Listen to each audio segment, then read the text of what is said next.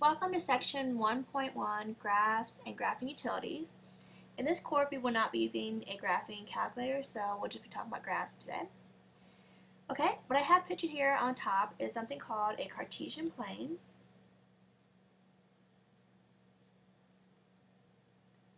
Or a rectangular coordinate system.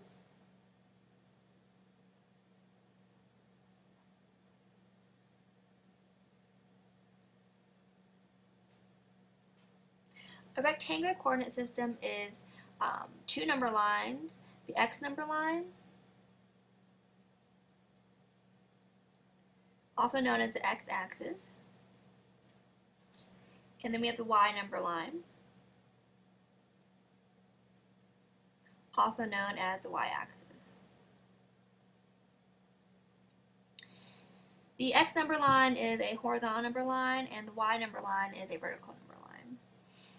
These number lines divide the coordinate system into four quadrants. We have quadrant 1, quadrant 2, quadrant 3, and quadrant 4. And notice how this goes around in a counterclockwise direction when you go from quadrant 1. And so what we do is we normally graph ordered pairs or points on the Cartesian plane. So if I have the ordered pair -5, 3, and notice I put parentheses around them, the numbers, and a comma in the middle, it's called an ordered pair.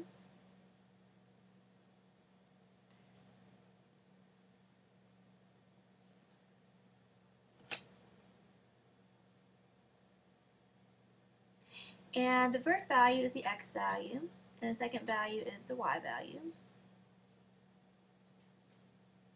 So if I want to plot this on the Cartesian plane, I look for the -5, which is right over here, and I look for the -5 on the x value, x-axis, which is right here, and then I look for the y value of 3 on the y-axis, which is right there, and where they meet from here to here, where they meet would be right there. So that would be where I plot the point.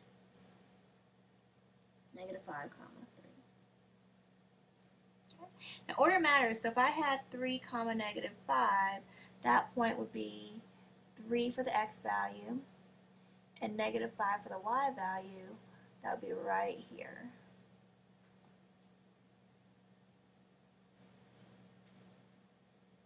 Okay.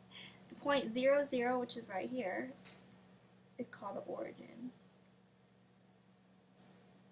Okay, so in example 1, let's go ahead and plot these points here. And you can label them with either the letter or the actual ordered pair. So -3, 6 be right here. So here's the -3 value right there for the x. And 1, 2, 3, 4, 5, 6 is right there. So where they meet would be right there. That would be A. B would be 4, -5, which would be right here. C would be 3, 0, and so the x value here is 3. The y value is 0. So the x value of 3 would be right there, and the y value of 0 is right there, so where they meet would be right here. 0. If I can label that the actual order pair. Okay. D -6 would be right here. -2 would be right here for the y value, so this is where they meet. And 0, 4 would be the x value for 0, and 4 would be the y value. So we have 0 for the x value, which is right here. Here's the x number line. Remember, this is the x number line. There's 0 for x, and then the y value of 4 would be right here. 1, 2, 3, 4, right there. And so where they meet would be right there. Okay, and the last point, F, is 0, 0, and that would be the origin, which is right here. Okay, let's go ahead and graph equations in the point plot method. You can actually graph equations using a couple different methods, and the first method is called the point plotting method. And we use this several times this semester in this course. In point plotting, there's several ways to do this point plotting method. I like to make a table. So in the first column, I like to put the x value in the first column, and the y value in the second column, which is y equals negative, or 4 minus x squared. In the last column, I like to put the ordered pairs. You can pick whatever value you want for x. Notice how my x number line on this graph doesn't go very high. The highest x value I have is 6. I don't want to go anything above 6 or below negative 6.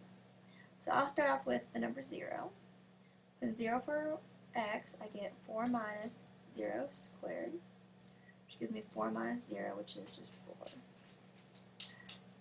I get the point 0.04 because I put 0 in for x, and I get 4 for y. Okay, the next value I can pick is 1, so y equals 4 minus 1 squared, which is 4 minus 1, which is 3. 2.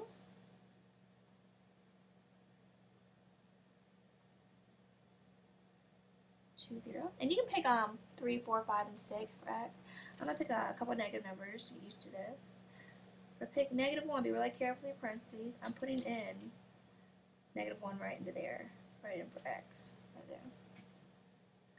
So I have negative 1, let's do a different color here, negative 1.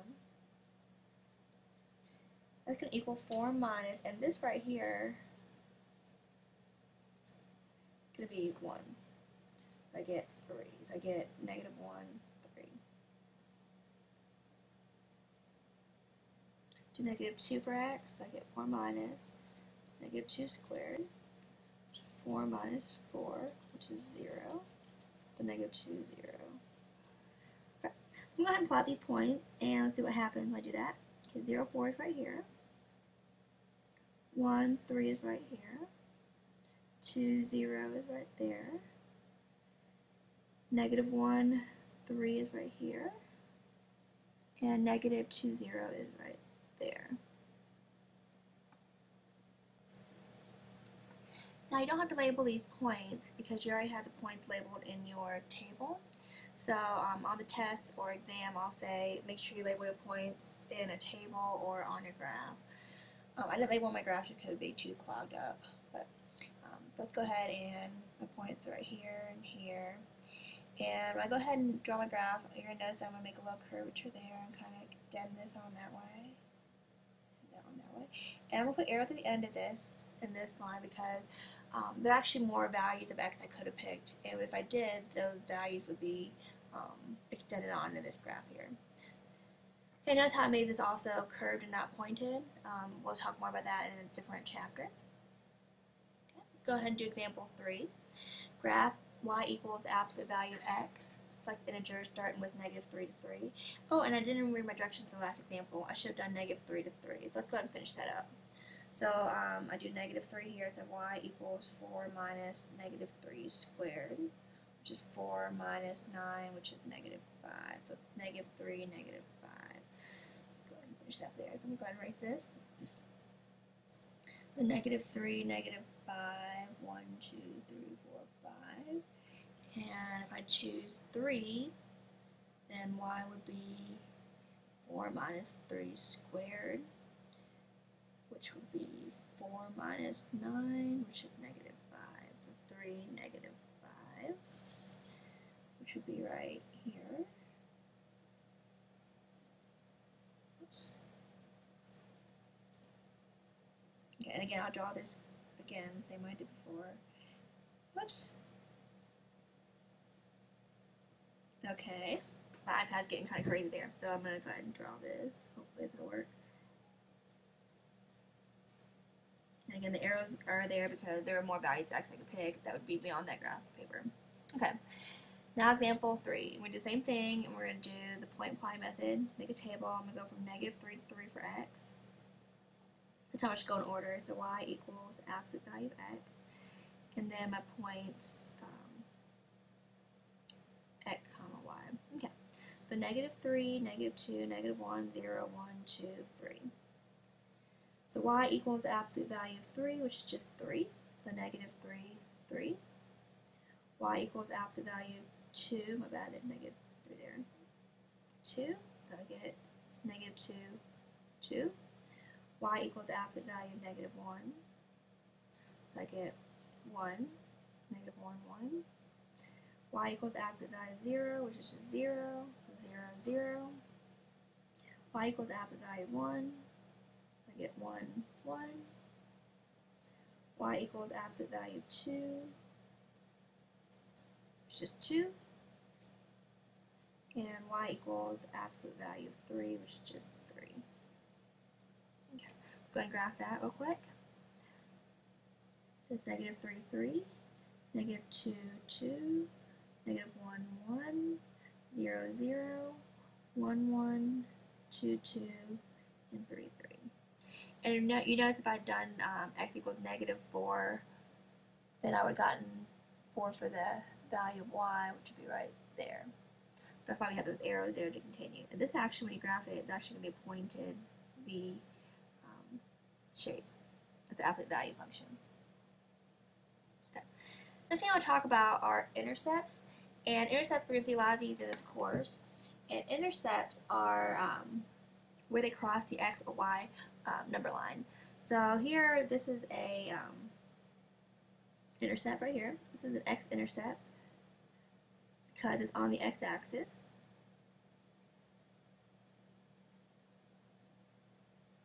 Okay. Here's another x-intercept, and here's another one, and another one, and another one. All x-intercepts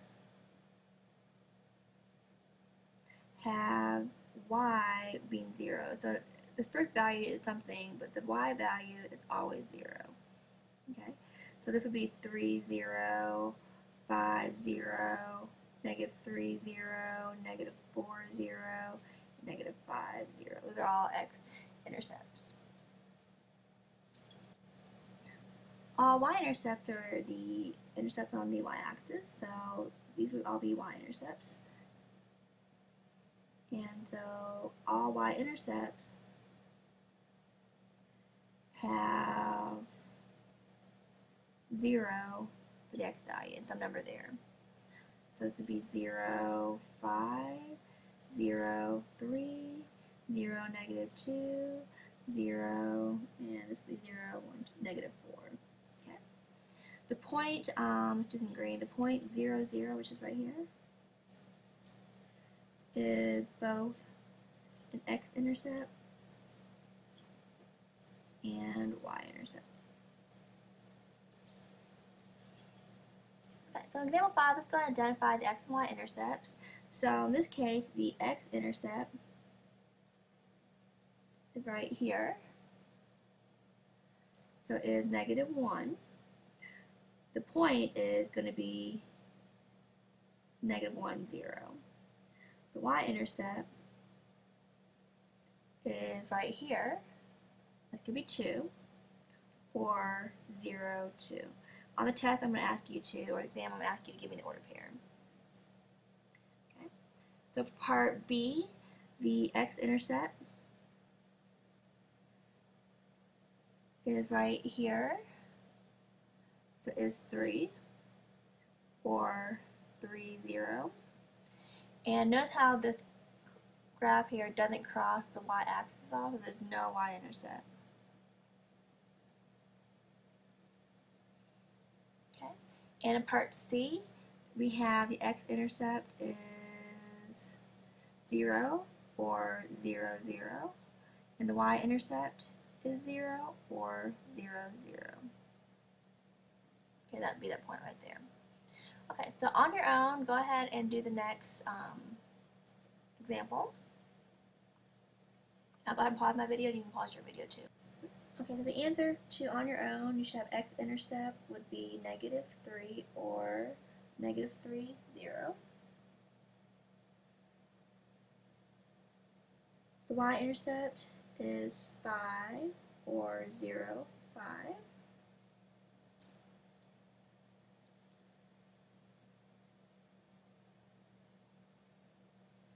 The next one you have x-intercept, there's no x-intercept. And there is y-intercept is 4 or 0, 4.